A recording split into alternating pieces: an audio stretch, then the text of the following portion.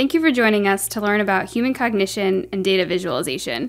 In this video, you will learn the importance of using techniques such as color and size within your different chart types. When we think about how we tell stories, it's important to know, or at least have a general idea of how the brain works and how we conceive, or how human cognition works, cognition. So when we think about a dashboard, this is a perfect example of something that is designed, and it's been designed over, I don't know, 100 years. And it's continuing to get designed to make it more effective. So there's a reason you've got RPM in miles as the biggest circles in the middle of the dashboard, and then something like oil temperature is lower. And then there's that red switch over there on the right-hand side. It's not labeled, but it must be really important because you have to flick it up and then do it. It's probably like your nitrous oxide or something. But when we think about the dashboard of a vehicle, and then even fast forwarding, if you watch the SpaceX launch a couple weeks ago, where the rocket went into space with humans for the first time in a decade in the US, we see that things evolve to make them easier and easier to use. The dashboard in a car is designed to give you the most important information, and our brain immediately goes to the largest things that are in the middle because it's important. But at the same time, we kind of see this red thing over in the left-hand side. Don't know what that is. But my point with the dashboard is, even in a vehicle, you look at the dashboard, everything is designed to make sure that you have the most important data right in front of you to operate the vehicle. So when we think about graphics, graphics are cognitive tools that extends what our brain remembers. This is one of my favorite visualizations that you've probably seen many times, but it's basically a bunch of dots in rows, or is it in columns? Based on how your brain works, you're seeing this as a bunch of rows or a bunch of columns, or vice versa. Same with the two images below it. Do you see a vase, or do you see two people looking at each other? The image on the right, do you see the attractive woman, or do you see the older woman who's not as attractive? The brain is focusing in on the shapes, the curves, and it's telling us what to actually see. And what happens with the brain is that we're constantly, things are coming in and then things are leaving. Every few seconds, things are coming in and things are leaving. So it only retains what's important. And that's why it's important that when you design your visualizations and use these best practices, you're actually highlighting the things that matter the most. So our brain is actually programmed to look for specific attributes. And you'll see here, the stimulus that stands out the most will help you complete your analysis. And this is called selective visual attention and pre-attentive processing. So if I kind of bring up our ways to actually use these signal techniques, they'll become very obvious to you that, yeah, that makes perfect sense. This is like what I see all the time, or how I notice things all the time. Well, there's actually science behind this.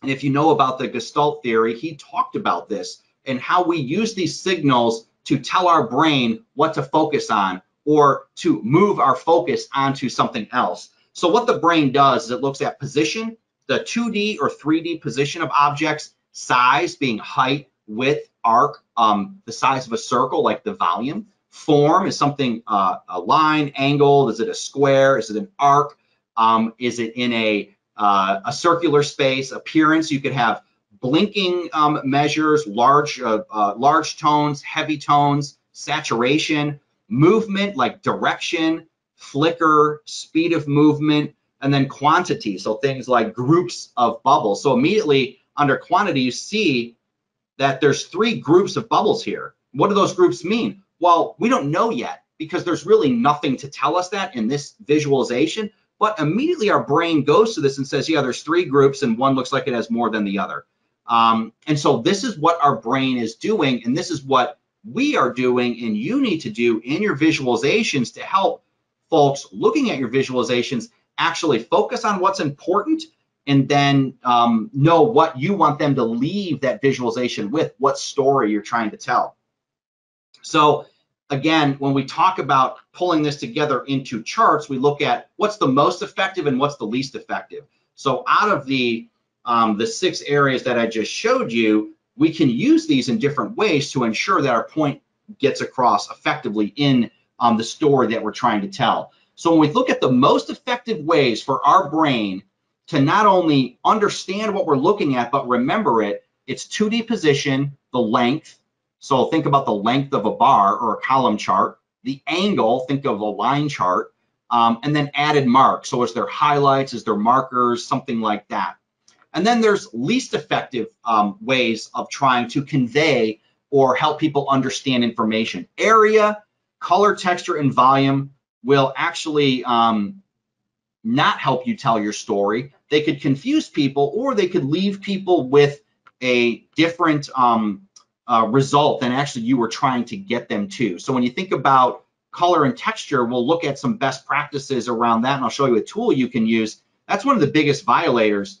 And when I look at color and texture, I think about charts that you see on the news.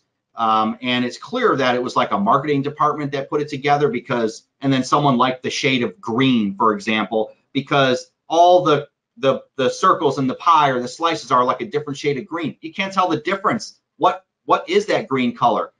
A percentage of the population's colorblind. How can they tell? It looks all gray to them. So looking at texture and color is very risky. Volume, things like bubble charts are very risky to use, and I'll show you some examples of these in our do's and don'ts later. So if you want to be successful, use some of the signal techniques we talked about earlier, and then look at these 4 ways of representing your visualizations, either through 2D position, length, angle, or added marks.